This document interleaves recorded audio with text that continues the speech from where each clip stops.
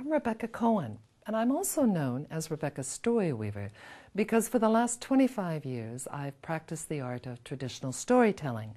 Now, storytelling can be done many ways. It can be done with film, as it is here. It can be done with the written word. It can be done with art of all types. But the kind of storytelling I do is the oldest and simplest of all. It is simply the storyteller, the story, and the listener. The story that I'm going to share with you today has its roots far back in the Pale, that part of Russia, Poland, Ukraine, where the Jewish diaspora left the Yiddish people, and their stories come from there. It's known by as the tailor, or sometimes it's known as just enough. My version, however, is called Grandma's Sweater. My Grandma Alice was born in 1879, the seventh child of a ranching family in the Sierra Nevada foothills of Northern California, a family that knew that work was life and life was work, and you never wasted anything. And they knew that their work began before can't see in the morning and lasted till after can't see at night. And even then, their hands were busy, all except for the one who was reading to the rest of them. And by the time my Grandma Alice was 5 years old, she was taking bits and pieces of leftover yarn from her mama and her sister's possibles bag and making potholders.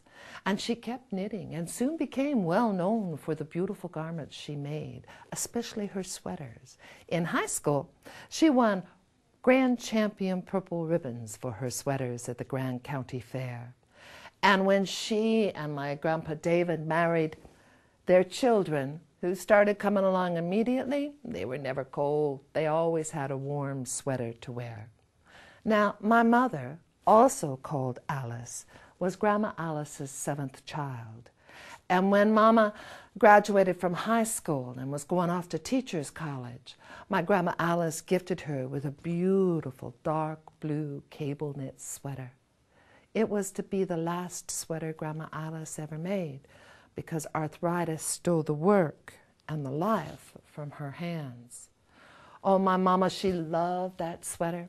She wore that sweater in crisp fall afternoons at football games, and she pulled that sweater close around her when she was studying in that unheated third-floor dorm room.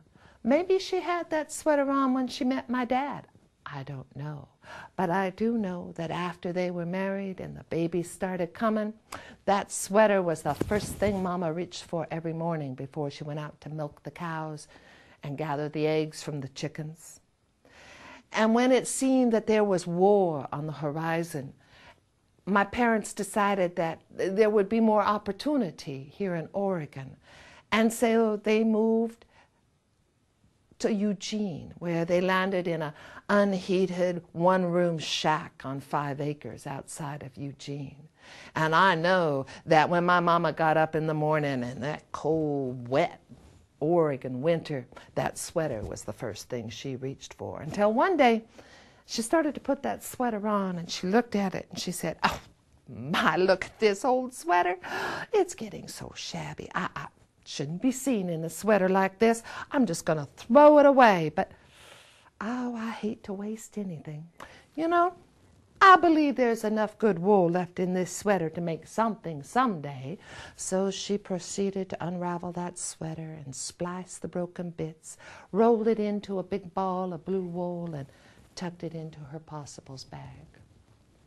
Now, the war years came, and during World War II, there wasn't much of anything for the folks that were fighting from the home front. And there especially wasn't material for new clothes when somebody was starting first grade. So when my oldest sister, Davy Ann, got ready to start school, Mama reached into her possibles bag and brought out that ball of blue wool. And she made Davy Ann a little dark blue cable knit sweater. Davy Ann wore that her first day of school. And Karen Lee wore that sweater. Alice Brenda wore that sweater. Peter John, he wasn't going to wear that sweater. Neither was Paul David, but Diana Lynn, she didn't live long enough to wear that sweater. But when I came along, I wore that sweater. I plumb wore that sweater out. I was that kind of a kid. And one day as I was flying out through the back porch into the kitchen, my mama grabbed me and said, "Rebecca Jane, look at that sweater you have on. It is embarrassing that a child of mine should be dressed so shabbily. Here, give me that sweater. I'm going to throw it away." But I do hate to waste anything. You know, I believe there's enough good wool left in this sweater for something. And so my mama, she unraveled that sweater and spliced the broken bits and rolled it into a little ball of blue yarn and tucked it back in her possibles bag. And there it stayed as the years passed, as years do. And the time came when I was pregnant with my first child. And at my baby shower, there was a little flat package. And when I opened it up, inside was a little tiny dark blue cable knit sweater.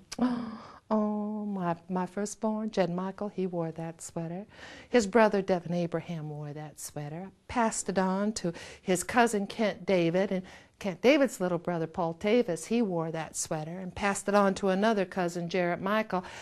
And by the time it got back to me, that sweater was shot. 5 boys, it was time to throw that thing away. But, oh, I hate to waste anything. I looked it over and I thought, well, there's just enough wool left in this for something someday. So I proceeded to unravel that little sweater and splice the broken bits, rolled it into a little ball and tucked it back in my possibles bag. And there it stayed. The years passed, as years do. Time came, I found out I was going to be a grandma.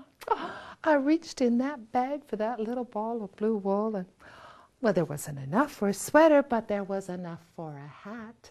And so Caleb Abraham, he wore that hat, and Riley William wore that hat. Tanner David is wearing that hat right now. And I had just this little piece of wool left over after making that hat. And I thought, well, I'll throw this away, but ooh, I hate to waste anything.